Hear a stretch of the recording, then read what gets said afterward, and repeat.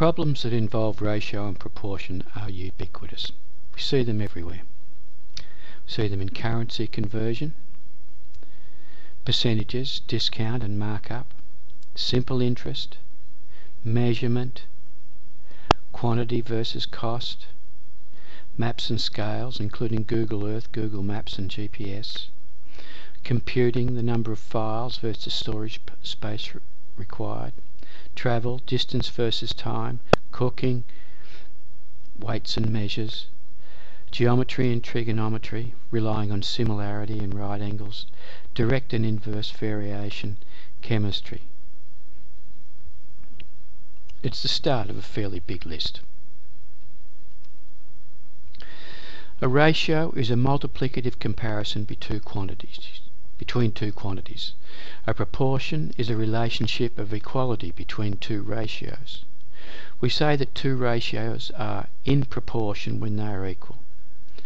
A ratio is often expressed as a fraction, and a proportion can then be expressed as an equivalent fraction pair. Problems that involve direct variation are solved using equivalent fraction pairs. The equivalent fraction pair can be transposed algebraically or visually to give the rule of 3, and from there a solution can be easily determined. Tables provide a useful scaffold for ratio and proportion problems for all users, and also an easy means for differentiating such problems in the classroom.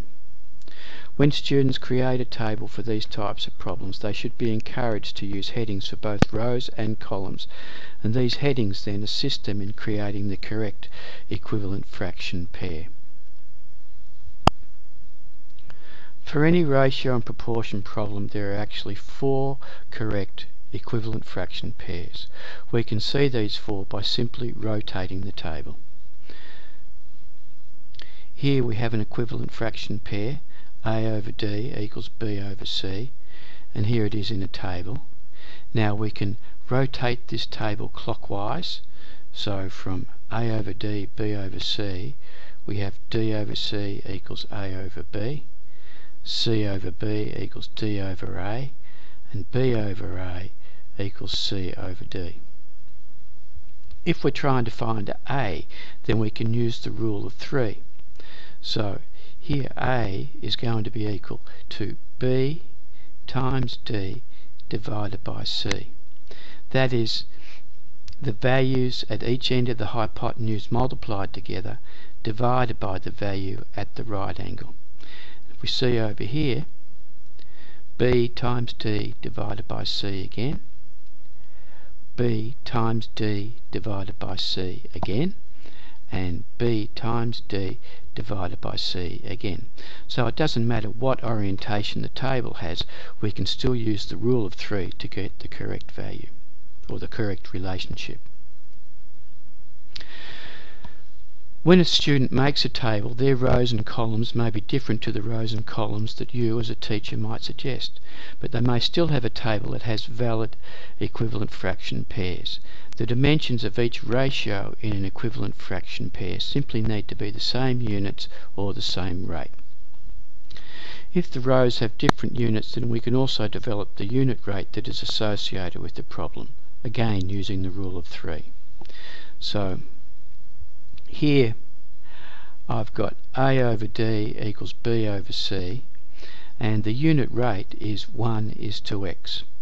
So we can calculate x. X equals 1 times C divided by B, or x equals 1 times D divided by A. So there it is. Similarly for y here, y equals B times 1 over C, which is just B over C, or y equals A times 1 over D, so that's A over D. There it is. The unit ratio is then 1 is to x or y is to 1. If the row headings are units, then the column headings are what we are given or reference information, and 2, the problem we wish to solve, or vice versa if the column headings are units. So here we write out the table, there's headings for the columns headings for the rows. So we have our reference information here and here, and our problem information here and here. By encouraging students to make a table, we teach them a piece of scaffolding that helps solve problems.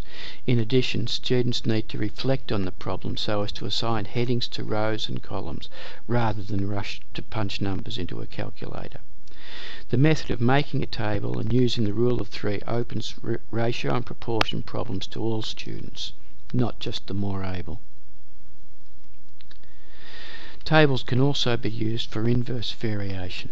So here y equals k over x, we see y over 1 equals k over x, so x equals k times 1 divided by y, so that's k over y.